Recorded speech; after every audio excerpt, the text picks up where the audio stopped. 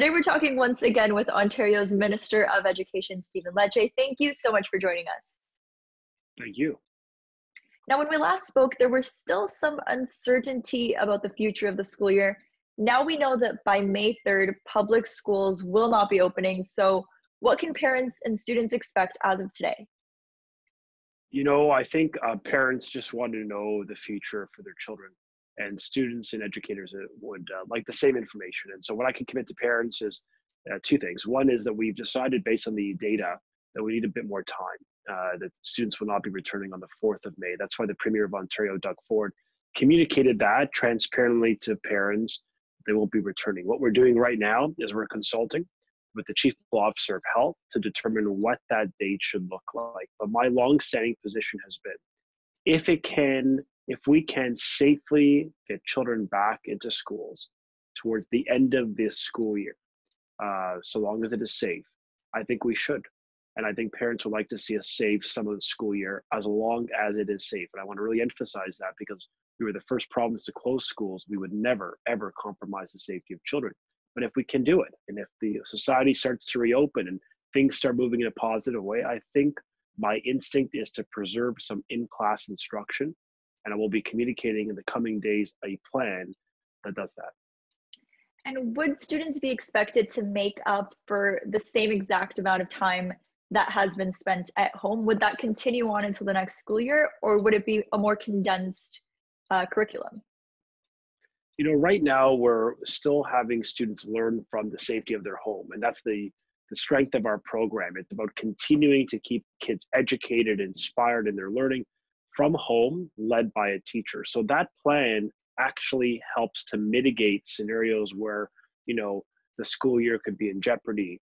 I think if we maintain our current plan of having teachers work with their kids virtually using technology to reach them, I think students overwhelmingly will be well on their way to graduate and to complete the curriculum. And as well, if we do have students return towards the late spring, so long as it is safe, then I think that in-class time coupled with the online time will make sure our kids are well prepared for the next year.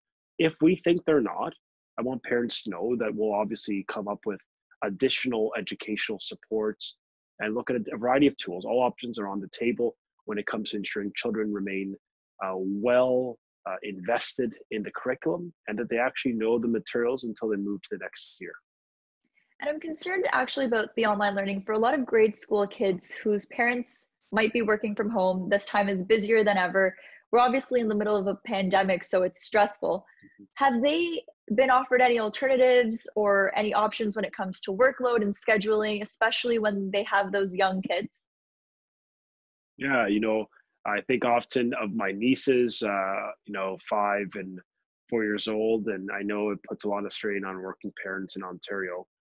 And that's why we really built in flexibility in our program. It's about giving parents the ability to have a bit more flexibility of when their child can learn. And that's what we're asking educators to do, to build the schedules around, to the extent possible, the needs of our parents that are facing very different challenges in their lives. Some of them are essential workers and may not be home as much. So, we've tried to limit the amount of time we're imposing on a child. We're trying to be reasonable. We know this is a heavy time, a lot of pressure on kids and on their parents with health and economic challenges. So we're trying to be reasonable, but we also believe these kids got to keep learning.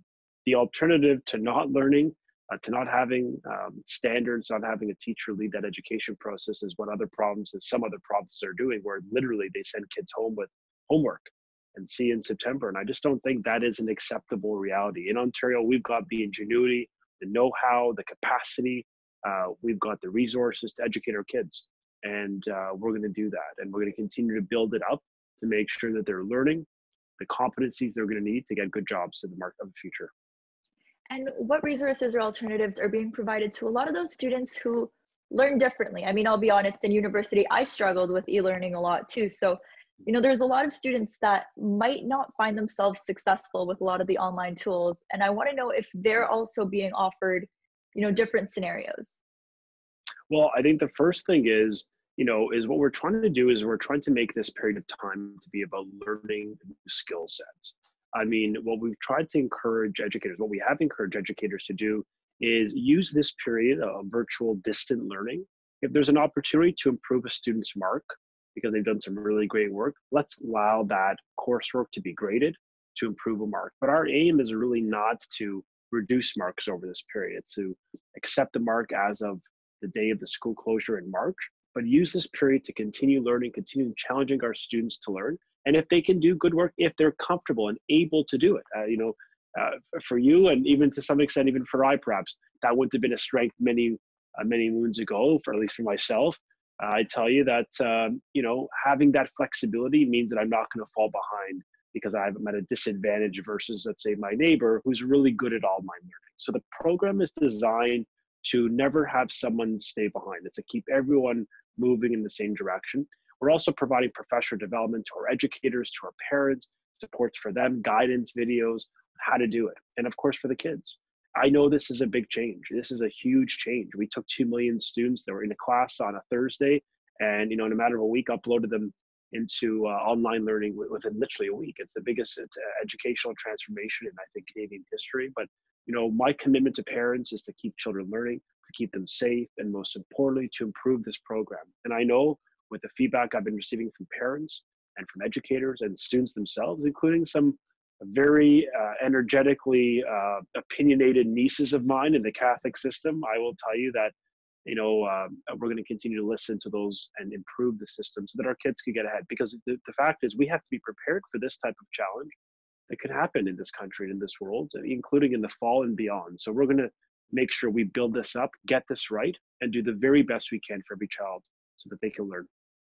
I know it's hard to think about what's going to happen after this pandemic, but do you think that e-learning or online education is something that is going to be a very useful tool in the future for Ontario? Is it something that maybe schools will start resorting to?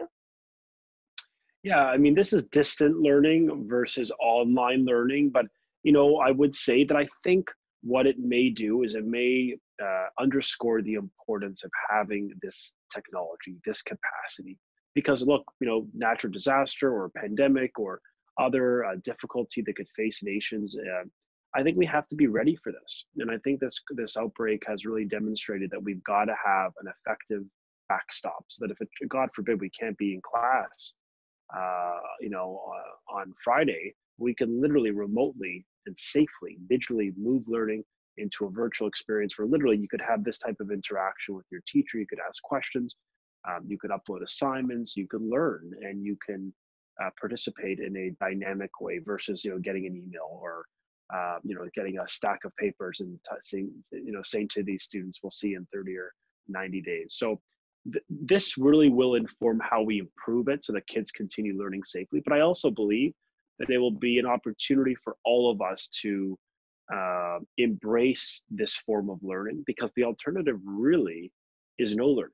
So I love to listen to parents' feedback and students' feedback and educators' feedback about how we can make this better, more inclusive, more effective, and more dynamic so the child can enjoy this experience. And so far, what I'm hearing from many students is they are.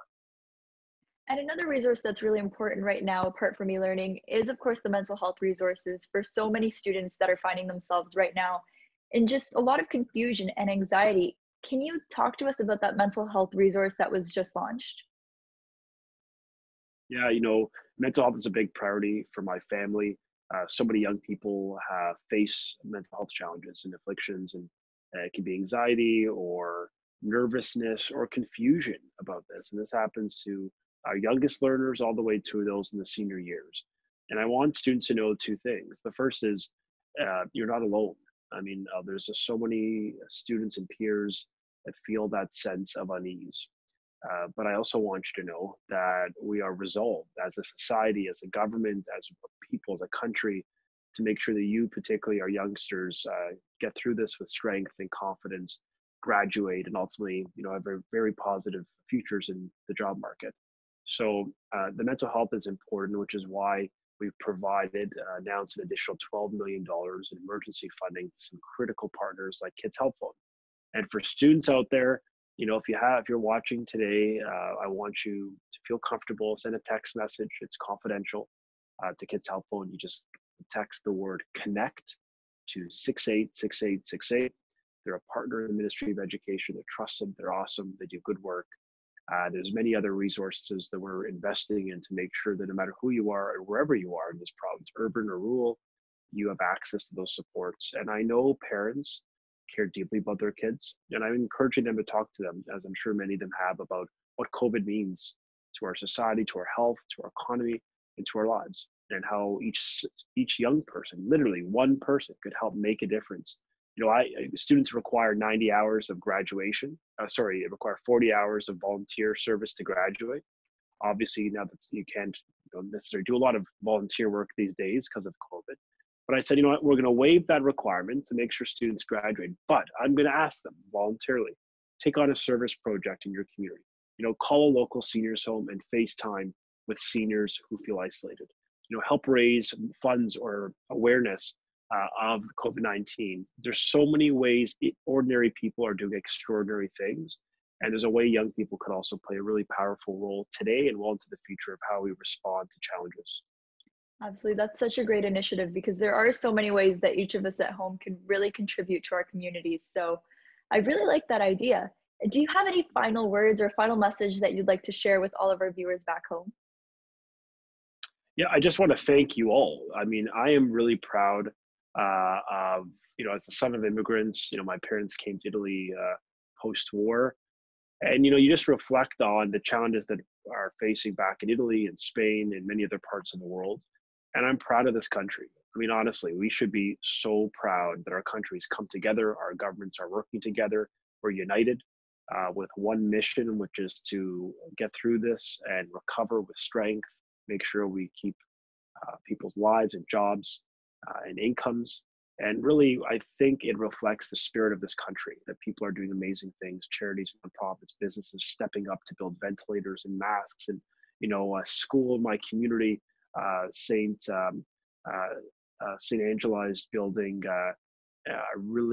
these, the new protective equipment masks, those shielded masks using a 3D printer at a school. I mean, it's really neat to see this type of work happening.